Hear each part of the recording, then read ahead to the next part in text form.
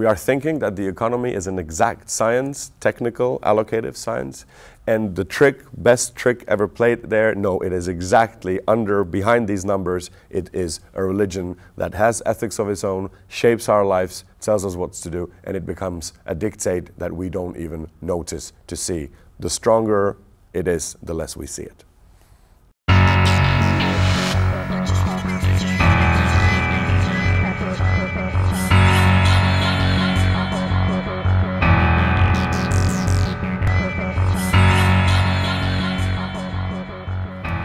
It's a funny thing. There's been a long debate whether economics can be, a positive science. I would sort of like to contribute, or the way I think about it is that economics has become a normative science, but backwards. It disallows us to tell the economy what to do, but it tells us what to do, what to believe. So the normative direction, or the flow of normativity, so to speak, isn't so much from our side to it, but from its side to us. So in other words, laissez-faire, laissez-passer, let us be, we do not, the first rule of Fight Club is you do not talk about Fight Club. The first rule of economics is you do not talk about ethics.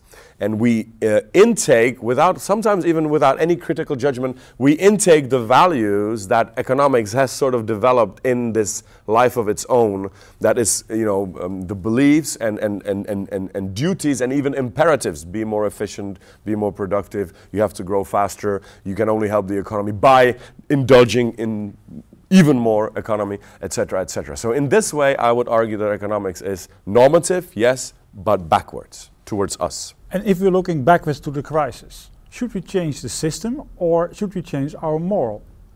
Yeah, I think we should. So the problem with the system is that it doesn't really fit with our morals.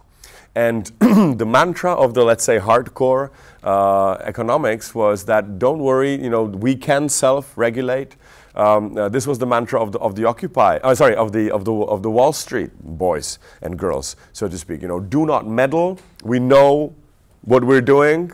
We are fully aware of it. We can self-regulate ourselves. We understand it. And you politicians and lay public, you sociologists, you philosophers, you anthropologists, you psychologists, you do not understand what you're talking about. And then something changed, and the same people said, please meddle.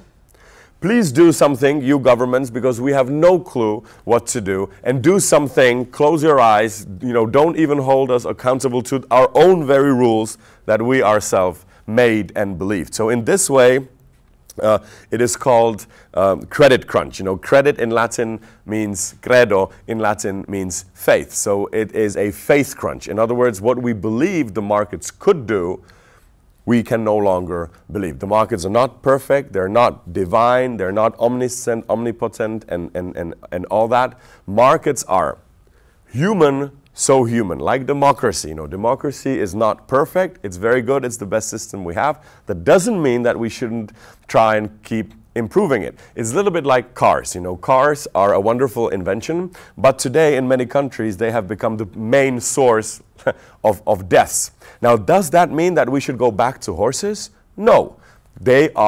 Cars are a human product by human beings to other human beings. Economy is also made by human beings for other human beings. And to quote Nietzsche, it is like cars, like cell phones, human, so human. It is wonderful, but it is not divine. We need to keep improving it. And the economy, or the system that we live in, is changing every day. Capitalism today is completely different than it was during the Klondike times or during, 100 years ago when children had to work.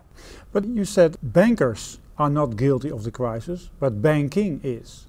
Can you explain that? Well, this is the way we perceive it. If everything would be the Madoff case, that somebody cheated willingly and he should be punished, that's the easy case. In many cases, what happened is that bankers sort of did nothing wrong. They did everything right according to the textbooks, according to the the religion and faith that they believed. And we taught them, or the Academy taught them, you should worry about these things, and you don't really have to worry about this.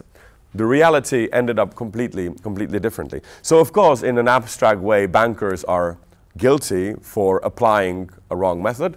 But I think the biggest guilt of bankers and economists is that they believed a wrong thing.